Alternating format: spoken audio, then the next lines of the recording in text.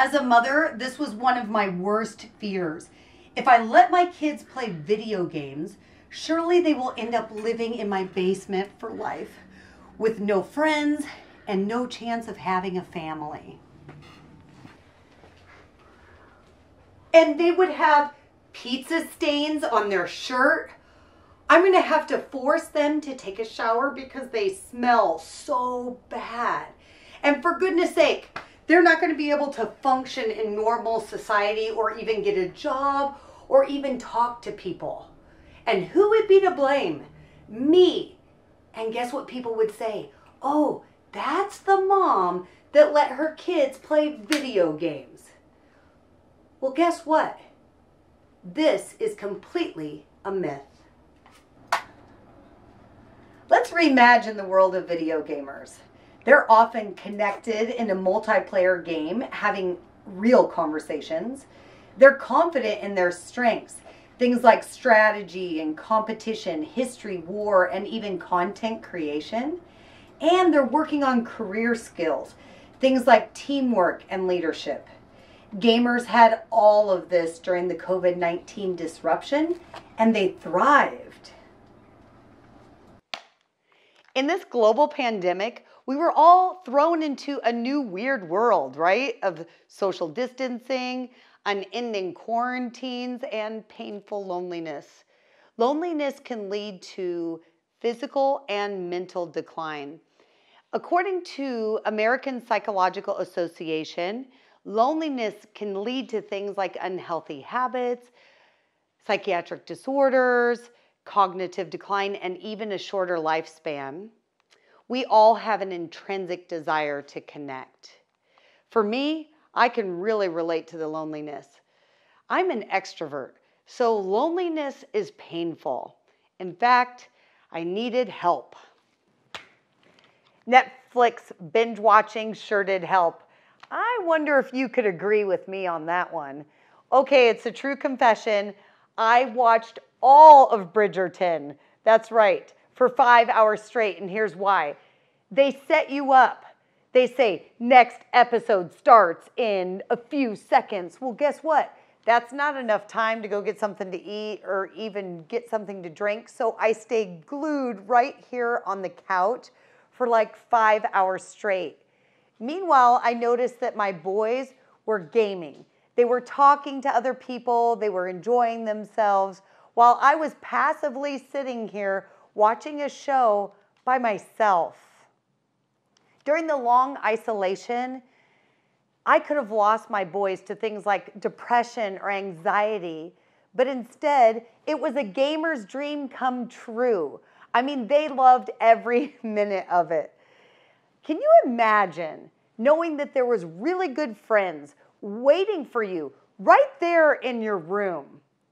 When I grew up, it was completely different. My parents didn't know where I was or who I was with, but now I got to sit on the couch and overhear their conversations. And I noticed that they were making friends with new people. They call them randoms. Okay, see, I'm learning their lingo. It's pretty cool.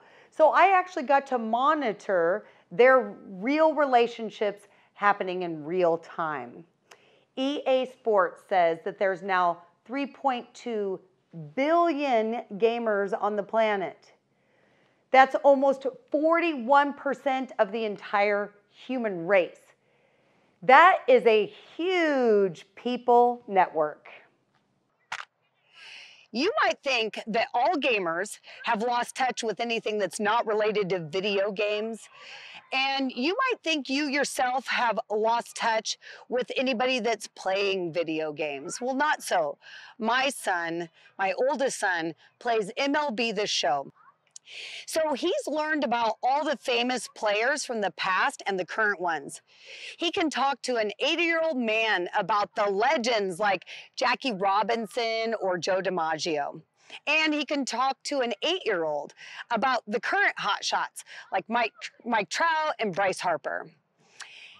This has given him extensive social knowledge, which makes him a great conversationalist. In fact, he plays the game himself and he has a college scholarship. Meanwhile, I'm just trying to figure out what all the different pitches are even called. COVID changed the workforce entirely. In fact, I used to travel and I would speak in front of large groups of people, and then I was asked to get on a screen, buy a webcam, get a new headset, even a ring light to accomplish work-related goals. So who do you think I turned to? My gamer boys. They've been doing this for years. In fact, we used to have so many fights. I mean, I would tell them, get off the screen. That's too much screen time. And now I was the one on the screen all hours of the day and night. I didn't realize how valuable gaming had been for my boys.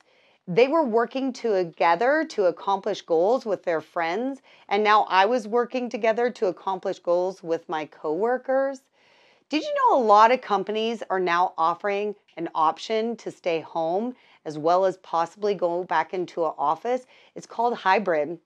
And in fact, companies are also finding out that they can have a national or international workforce.